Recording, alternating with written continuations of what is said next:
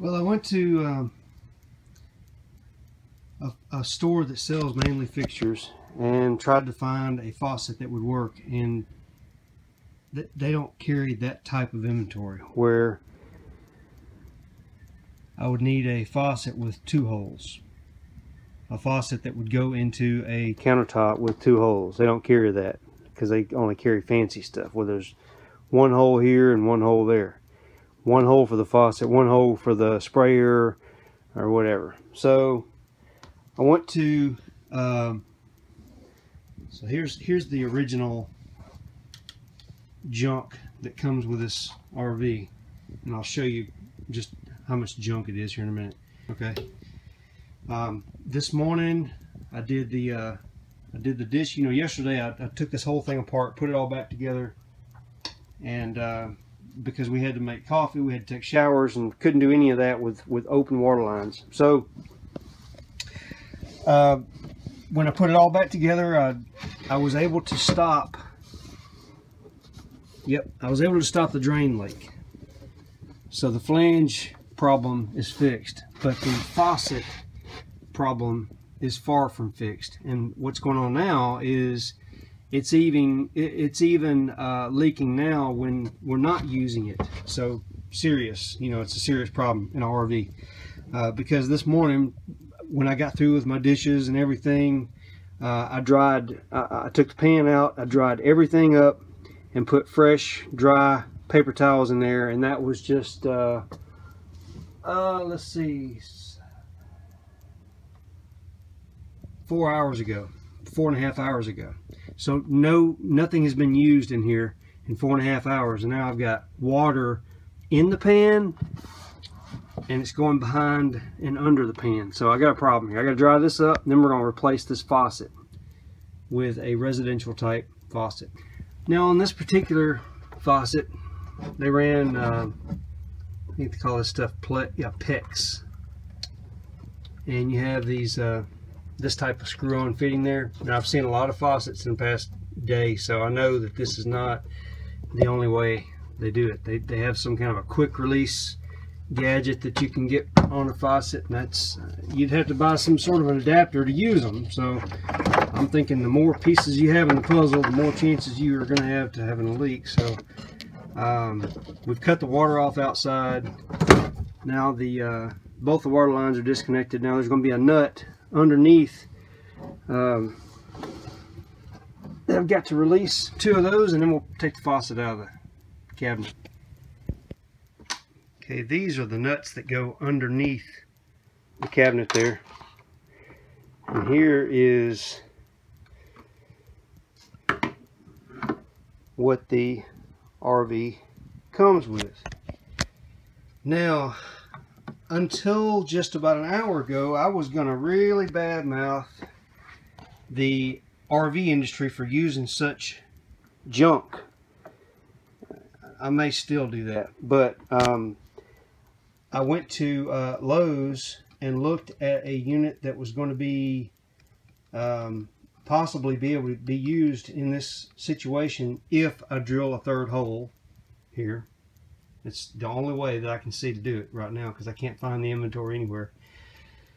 And I took a model, a faucet from a particular company. It's probably some store brand. I really don't know for sure. It was something I'd never heard of. It wasn't Delta, Pfizer, Moen, you know, any of the brand names that you're familiar with. It was something oddball, and it was about a $75 faucet.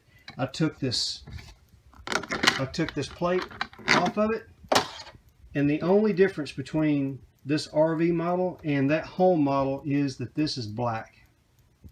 It was the same design, same deals, O-rings and all that. So I put it back on the shelf. I'm glad I looked at it. I got the Moen. Of course it costs a bit more. I think this is $120. It's about the same design as what's already there as far as the appearance of it. So here's the Moen, and as you can see, there's no PVC, plastic, O-rings, nothing in there that's going to melt and all that, I hope. Well, we got to take care of the heater issue anyway. The only O-ring that's exposed for now is going to be this one right here, and it goes to your sprayer, which is going to lead me to have to cut another hole in here. But this is the test here. You know, the spread's correct. I've just got to cut another hole in the middle. Then if I want to use the sprayer, I'll probably put a hole over here for my sprayer. So what we've got to do now is mark a hole, and you can see I've already actually started it. This is that faux false granite. Looks like granite, but it ain't, plastic type stuff. What I did, I took their base plate and centered everything up best I could, and then kind of eyeballed it with a pin, made a cross there in the middle. Took the faucet, dropped it down, and made sure that that little fitting hit that cross. All right. Then I've got this Linux, I think it is. Let's see here. Package. Where's the package? It's inside the box. Porter cable. It's made for wood and PVC. The drill bit started cutting in there immediately. So let me go ahead and try to drill this without making too big a mess. And then we'll drop this faucet down in there. Then I want to figure out where I want my spray hose to be.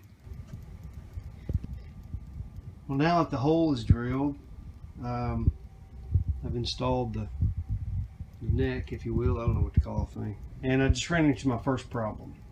Of course, you see, these fit in those holes to a certain point. There's a neck right there at the top. I need a little bit more clearance. I went to my shop and picked up this, I don't know what you call it, maybe a burr, a rasp, whatever. It's made for wood. Let's see. So I had to enlarge each hole on the outside from really that was probably an inch, a 1-inch hole, and it should have been at least 1 1/4 inches. This hole that I cut was 1.5 inches. So check it for leaks underneath. The drain doesn't leak, and the supply lines aren't leaking. Now, why did I not install that? That's your spray nozzle. It's supposed to go up here. Well, when they installed this sink and counter, the sink flange actually goes way out here, and they cut the sink flange like this,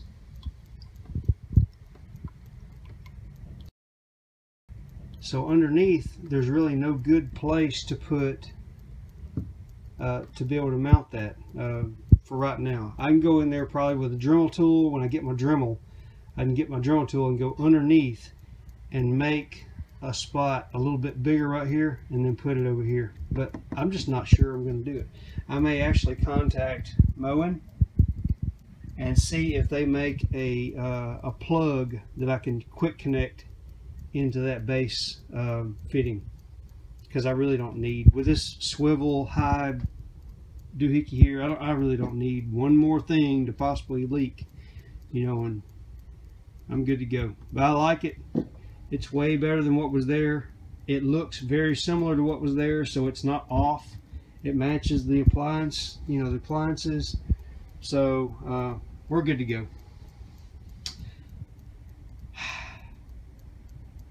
Just know if you're going to do it, you're going to need to enlarge some holes and possibly drill at least one extra hole. Check before you start drilling in the top here, look underneath, and make sure you're not going to be drilling into something that you shouldn't. Got any questions, hit me up below. Thanks for watching. Bye.